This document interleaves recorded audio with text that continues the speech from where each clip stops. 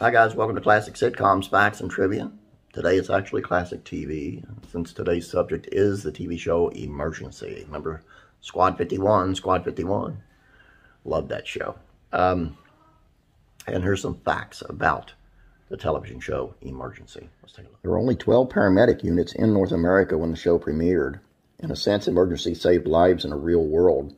According to the book Emergency Behind the Scene, there were only 12 paramedic units in all of North America when the series made its debut in 1972. By 1977, over 50% of all Americans were within 10 minutes of an ambulance unit or paramedic rescue, thanks to the influence of the gripping television drama.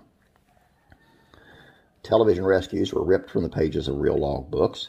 In 2014 interview, Randolph Mantooth explained how series co-creator and producer Robert A. Senator, if that's pronounced right, asked the writing staff to pull all of the rescues to be portrayed on the show from a real fire station's logbook. Told him it didn't have to come from just the LACOFD or the Los Angeles or even California, but it did have to come from someone's logbook. At first the writers protested, but after reading the logbooks from around the country, they proclaimed that you couldn't make some of this stuff up. John Travolta earned his first TV credit on the show. In 1972, after moving to L.A. to pursue his acting career, young Travolta landed his first credited television role on the second episode of the second season of Emergency. Kids, the soon-to-be sweat hog, plays a 16-year-old hiker who falls off a cliff. Yep, that's Billy Barbarino lying on the ground. This is also the episode that's introduced Boot the dog. Crew wore real badges. The badges used on the show were authentic fire department badges. Each night after filming had finished, the shields were collected, safely stored away, and then reissued the next day. There was an emergency cartoon. Considering the realism of the show, it might surprise you to learn that there was adapted into that most unreal of mediums, Saturday morning cartoons. The attention to detail slipped a bit with Emergency +4. In the opening sequence, Roy DeSoto is shown sliding down a fireman's pole in one-story firehouse. Oh, and there was a monkey. The +4 references to an ambulance piloted by a group of children and their pets that assisted DeSoto and Gage. Series regulars Kevin Tighe and Randolph Mantooth voiced the animated characters as well. There's a failed animal control spin-off with Mark Harmon called 905 Wild. The Series 4 episode, 905 Wild, was intended to be a pilot for a new show chronicling the cases of the two LA County Departments of Animal Control officers, played by Mark Harmon and Albert Popwell. The spin-off series failed to sell, however. Harmon landed a quite similar role to 240 Robert, a short-lived LA rescue series from Chips creator Rick Rosner.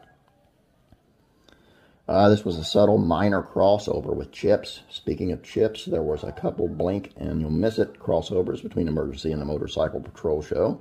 Squad 51 can be seen responding in the Season 1 episode Cry Wolf, while in Season 2, Mate Team, Engine 51 and Squad 51 show up on the scene of a horrific pileup. Squad 51 made another cameo in Season 3 with Hot Wheels.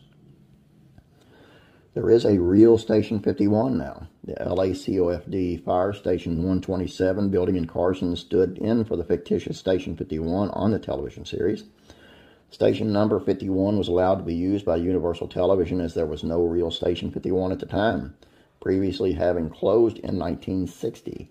However, in 1995, when the Universal Studios in Universal City, California required a fire station, it was dubbed Station 51 in honor of Emergency.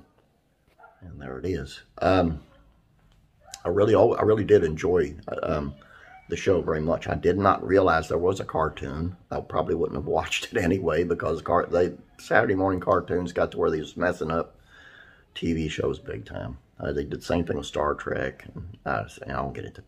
Anyway, that's all I got for you. Hope you enjoyed this. Please go check out classic rock and country music facts and trivia. Pretty good one today, if I do say so myself. So head on over there. If you can't find the link in the description below, let me know. In the comments, I'll shoot the link to you so you can get over there.